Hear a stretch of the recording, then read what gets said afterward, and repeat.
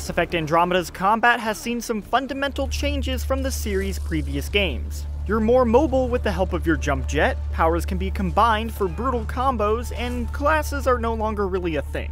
But don't worry, we've got all the hot tips on how to make your way through Andromeda's dangerous worlds. If you're interested in some more general advice for the game, check out Tips to Start Your Journey in Mass Effect Andromeda, and sub for even more videos. Let's do this.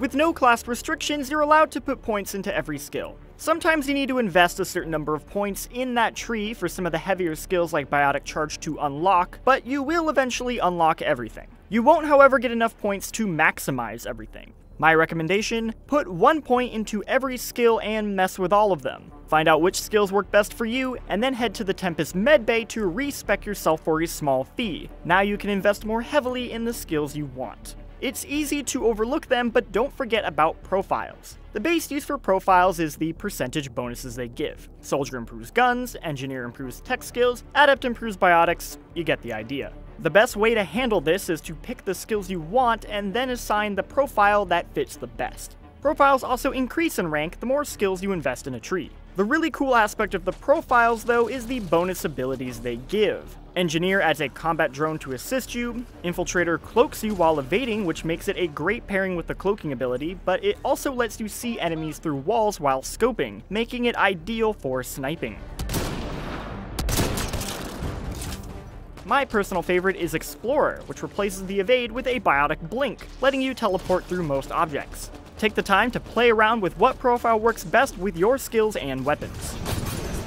Once you have a set of skills and the profile pairing you like, set them to your favorites from the profile or skills menu. This allows you to quickly switch between 4 different styles on the fly mid-combat. Just be warned, anytime you switch, the powers will be on cooldown. Alright, let's talk power combos. Pulling these off deals high damage and looks awesome, so you really want to build your loadouts around these. There are skills that act as combo primers and combo detonators. Reading the power descriptions will tell you what skill is which and gives you some good starting suggestions. For example, combining pull and throw. Simply hold down pull to bring them towards you, aim, and then press throw.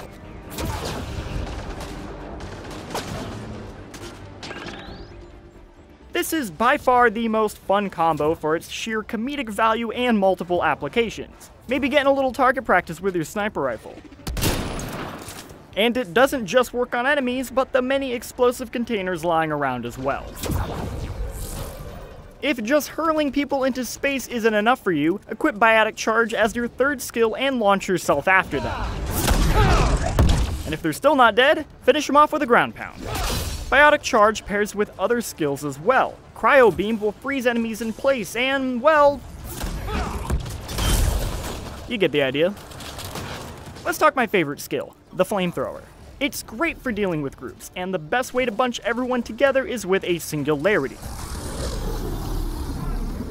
Singularity will work great with any ability that does radius damage, such as Concussion Blast.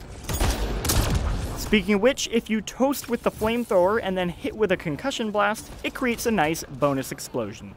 Doing all these fun combos requires enemies to lose their shields or armor first, so it's not a bad idea to make your third power Overload, Energy Drain, or Incinerate.